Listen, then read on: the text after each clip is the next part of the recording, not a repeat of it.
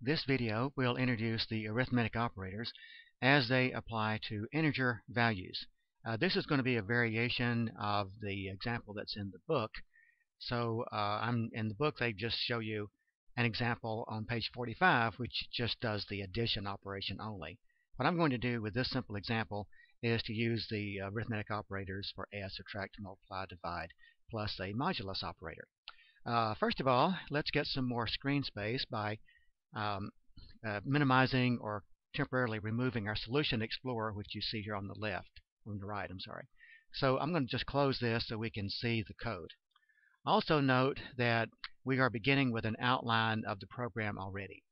Up at the top we have the comments, which you see here, and this is going to be a case 2, which is going to demonstrate the subtract, multiply, divide, and the modulus operators, as well as the addition operator.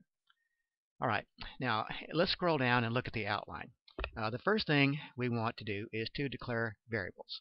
And following along with the example from the text, we are going to have several variables of type integer. So we have int, integer 1, int, integer 2, then sum, and then product, difference, quotient, and remainder. This last line might be something you've not seen before. Previously, we have just declared a single variable per line, and it's possible to declare several variables on the same line as long as you separate them with commas. So in the last line, I have an integer variable, product, difference, quotient, and remainder. Those are separated by commas, and then the entire line is terminated by a semicolon. We are going to prompt the user with our printf statement and scanf statement to enter a number, and then we'll ask them to enter a second number. Then we are going to do some calculations down here. So these are going to be simple. We're just going to do an addition with the add operator, subtract with the dash, multiply with the asterisk, which is the multiply operator in C, and divide with the / operator. So that's the divide symbol. And then the modulus operator, which is the percent sign. And what this modulus operator does is to just give us the remainder of a divide, and we'll see that when we get down there. After doing these operations, then we'll just have some printf statements to print the answers to the screen, and then we terminate the program.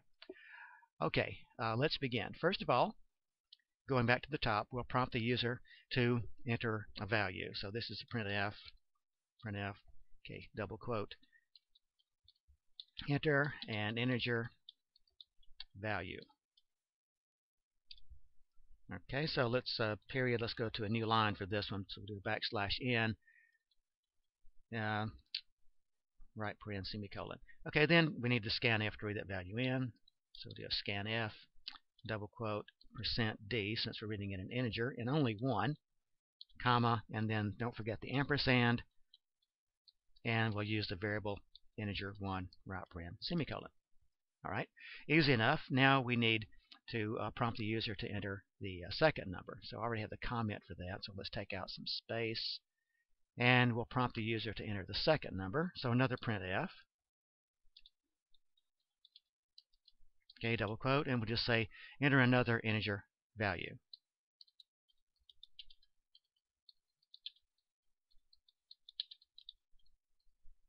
Period, \n, so we'll go to a new line for that one as well, double quote, right paren, semicolon, and another scanf,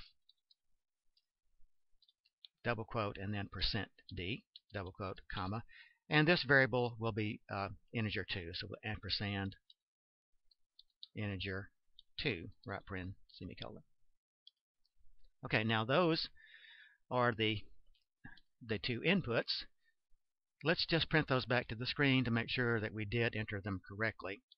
So let's do printf, double quote, you entered %d and %d, \n, let's do another \n, double quote, double quote, comma, integer 1 and integer 2.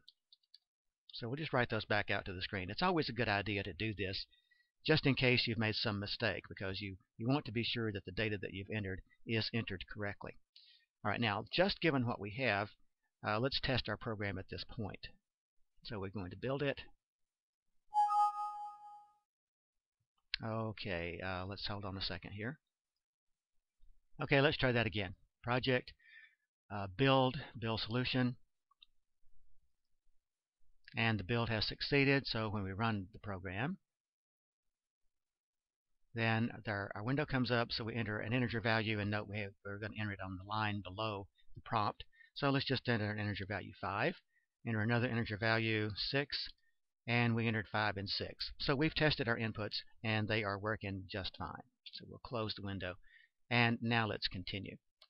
All right, so again, looking at the outline that we already have, what we're going to do now is to calculate the results. Okay, let's take that line out. So let's start with the plus operator.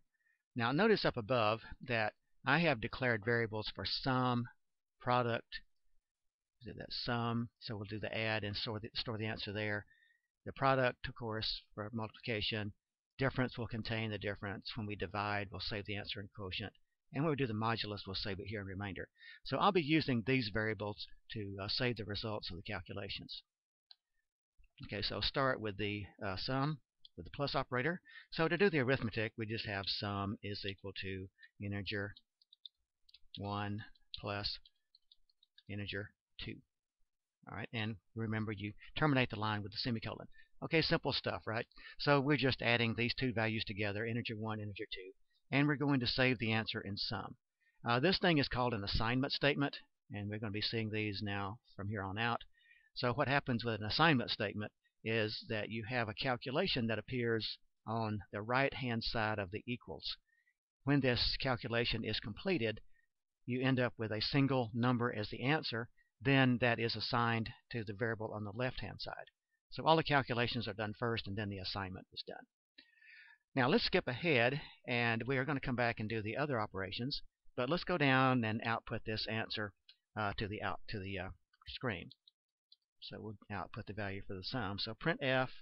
So let's make this a little bit verbose, and let's say the sum of, and let's just print the numbers out. Let's do a %d. That'll be the holding space there for integer 1. So we'll say the sum of %d and %d, which will be for integer 2, is, and then another %d will be the sum. Okay, then let's do a \n, a double quote, comma. All right, so we want to print out the sum of integer 1, so let's put the variable integer 1 for that one, integer 2, and then sum, right paren, semicolon.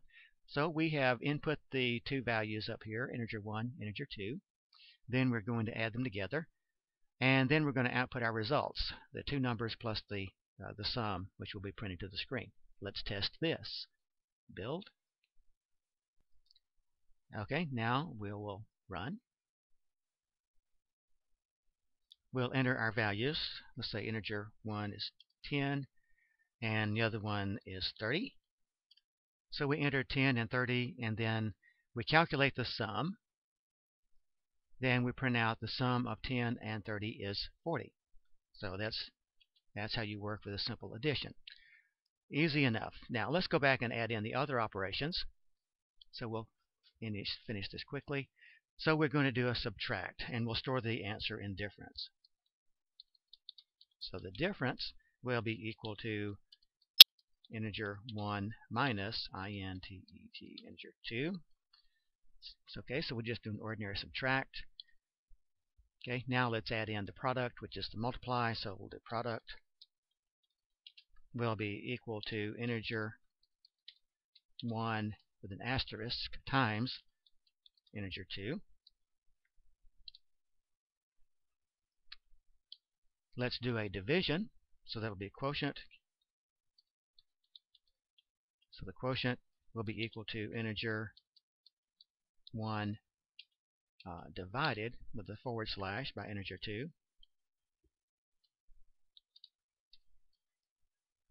And finally, we will do this modulus operation, and that will be the remainder.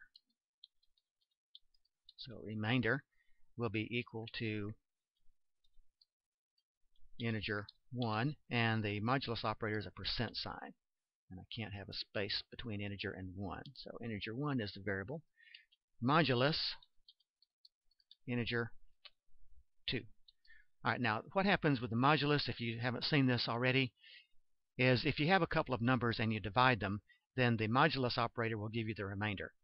For example, 10 divided by 3 will go 3 times with a remainder of 1. So this would output the value 1 if we had integer 1 is 10 and integer 2 was 3. So that's what this modulus operator does. All right, now let's copy this printf statement and we'll edit it to output the other values. How about that? So I'm going to copy and I'll paste it, and now we will just edit a few things. So let's do the difference, and we don't need to print the numbers out again, so let's just say the difference is, and over here we will just print the difference. Okay, we've already printed out integer 1 and integer 2, so we don't need to do that again. Now let's copy that line, Control copy, and let's paste it, and we'll print out the product. So let's change difference to product, and we will print out the product.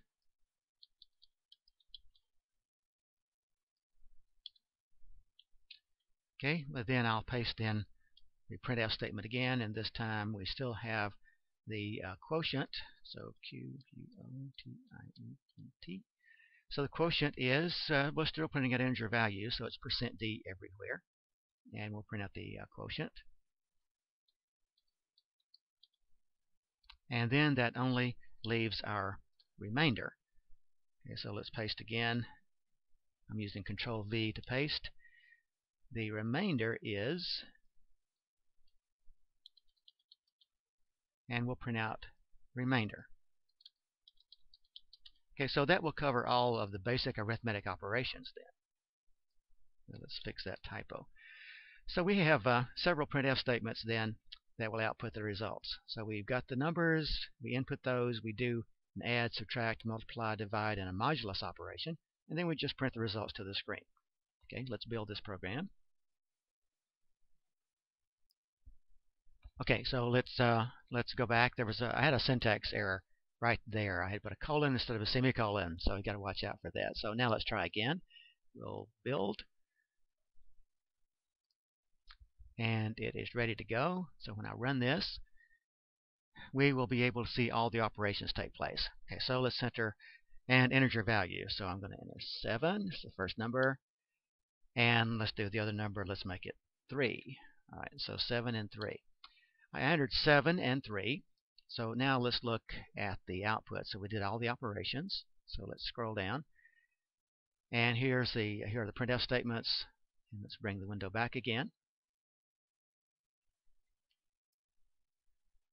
So we see the sum of 7 and 3 is 10. The difference is 4.